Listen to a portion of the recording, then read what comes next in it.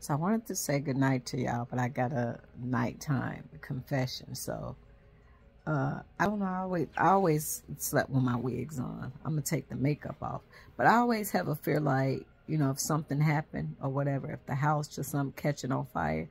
So could you imagine you trying to look around for your wig? You know, why the house is on fire. No, that's kind of silly, but it always was a weird fear of mine. But I always like sew my wigs down, kind of what y'all seen me do. Even though this one is braided, I sew them down, and I got the long braided one for the bonnets for the braids. But yeah, I had that fear, and then I'd be thinking too, like, I know that they got to do life-saving measures, but I think if you looking attractive, probably be quicker to want to save you than you over there looking all like a bugaboo. Like, y'all remember on what movie was that? Low Down Dirty Shame with Jada Pickett and the Wayne brothers in there.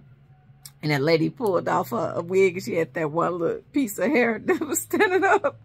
So, yeah, so as I always be thinking, like, even when you going to bed in an emergency, you still got to be sexy in some kind of way or looking good so somebody will want to save you. But they did a study on that, and they showed that people is quick to stop for attractive people than